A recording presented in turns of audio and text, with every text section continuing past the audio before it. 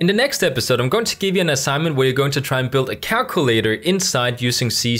And this is sort of a tradition on my channel to build a calculator as the first project. So I thought that might be something that we might want to stick to, keeping traditions alive, and then doing the calculator for the next exercise. Before we can do that, there's a couple of things you need to know. In the previous episode, we talked about conditional statements, and in this one, you're going to be learning a little bit about something called parsing, and then you're also going to learn how to actually write stuff into the console, and then grabbing that data so you can actually use it for something. And that is actually a very good skill to know how to do, because it's something that is pretty basic, but it's still something that you might want to be interested in learning how to do, because when users type stuff into the console, we can do a lot more when we can actually grab that data. So what you can see in front of me here is that I have a int variable called num. And what I'm simply going to do here is I'm going to give you an example of when it comes to converting certain data to another piece of data. Now, when we have certain data, and we did actually talk about different data types in a previous episode. I will leave a link for that in the description if you want to check it out. And we talked about the names for the different data types that we have when it comes to C#. But when it comes to the .NET framework, we also have another name for some of these data types that we also have some other names that the .NET framework uses for these names that we use for data types. So for example, if I were to take a short, which is another name for a type of integer that has just a shorter range of numbers we can use. In .NET, we call that an int16, whereas if we were to take a integer, which is the int data type that we have right here, we call that an int32 in the .NET framework. If we were to take a long, which is another data type with longer range of numbers, then we call that int64, I do believe. So there's some different names for these different data types when it comes to the .NET framework. And why do you need to know this? Well, you need to know this because when we want to use certain methods inside the .NET framework, they're going to be referring to certain data types as the .NET names. Meaning that right now, let's say I have this, not an integer, but instead a string.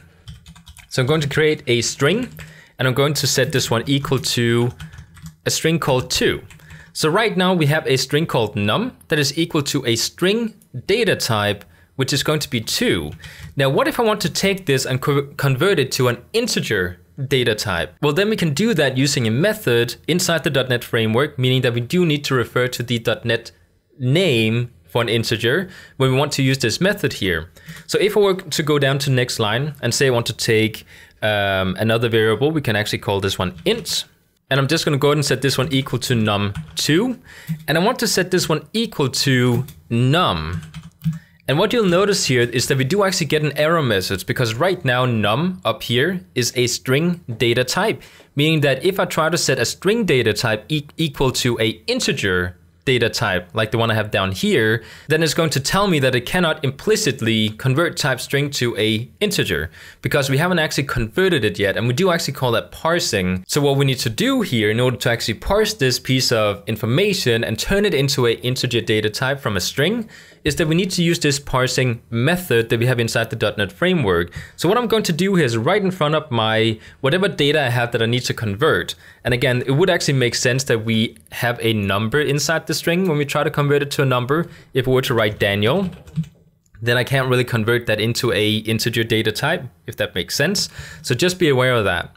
So right in front of my num down here, where I set it equal to my integer data type, I do want to refer to a int 32, and then I'm going to say I want to parse it, parentheses, and then I want to make sure that num is inside the parentheses. So right now we're converting this num variable, which is a string called 2, into a integer version of 2, if that makes sense.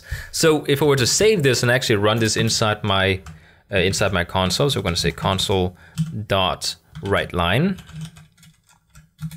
and actually run this piece of information. So I'm going to say we want to run num2, then run it. You can see we do not get any sort of error messages when we try to run it, and it just gives us out 2. Again, we can't really tell inside the console if this is a string or a integer data type. There's other ways to check this. We can actually check if this is actually an integer or not, and then we'll return a true or false statement. But we're just not gonna do that right now. Just know that if you want to parse certain information from a string to a integer, we need to use this little method here in front of, or actually we need to put our data inside the parentheses of this method here in order to convert it to a integer data type. So now you might be asking, why do you need to know this? Well, that's because if I were to go in and say I want to allow the user to write something into the console and submit it to us, then when the user types something into the console and clicks enter to submit it, it is going to submit to us as a string data type. Meaning that if I want to run, let's say, a calculation where the user are going to write, okay, I want to add 2 plus 4, then when he submits the 2 and the 4, we're going to receive it as a string data type. And if you want to do calculations, it has to be an integer data type, right? So let me just go ahead and show you what I mean here. When we run this application here, I'm just going to set num equal to console.read line, parentheses. And what this basically means is that when the application runs inside the console, it is going to go through the code from top to bottom, and it's going to say, okay, the first thing that is going to happen here is that the user has to write something into the console and click enter. What we can actually do is we can actually give out a message before that happens. So we can say console.writeLine. Let's actually go and spell that correctly. There we go. And what I can do here is I can actually say, what is, actually let's do something with numbers here because that's what we're doing. What is your age? Question mark. And then what is going to happen is that the user is going to type in their age, and it's just going to be a number. And then we do actually receive it and set it equal to this variable here called num. We could actually call that one age instead if we wanted to. And then what is going to happen is that we're going to use this age for something, meaning that we need to parse it in order to use it. Actually, I could just not delete what we had here because that actually doesn't make sense.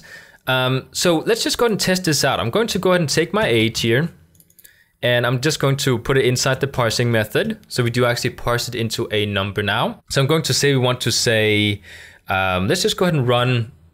So let's just go ahead and say we want to do a console.writeLine. Let's actually make sure we do that in capitalized letters. There we go.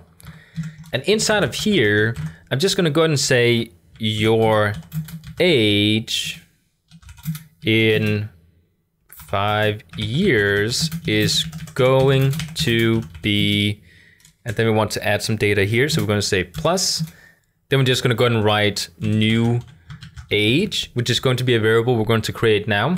So right before this, I'm going to go up here. I'm going to take the age, int new age, set it equal to num2 plus 5.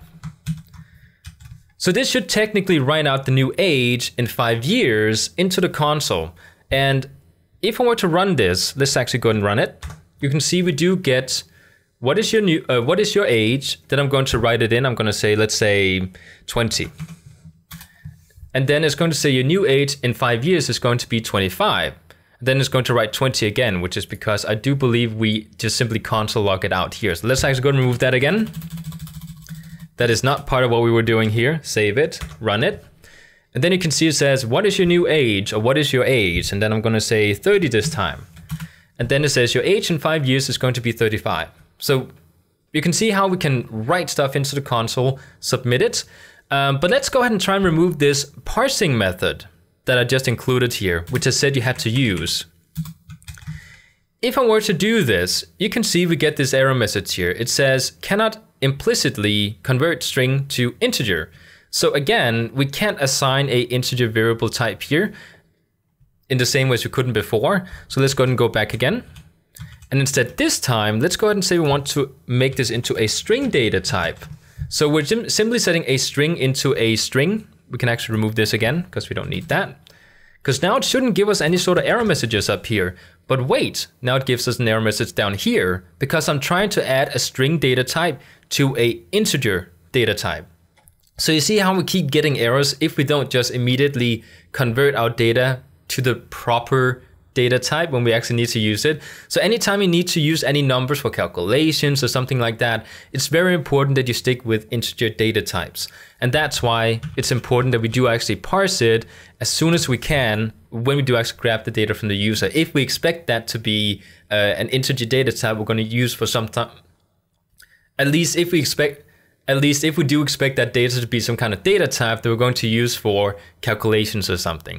So this is what I want to teach in this episode. In the next one, I'm going to do a short introduction to the project that you're going to be building, maybe giving you a few hints on what you need to look into from previous lessons.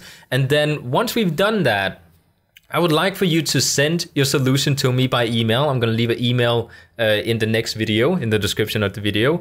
Go ahead and send the email to me with either a screenshot of your code or just the code files if you want to send those to me. And I will take a few examples, just hand plug a few of them. And then we will go through the different solutions that you guys came up with on the next video, if I do get them in time. If not, then we're going to do the video after that one. So I hope you enjoyed this episode, and I'll see you in the next one.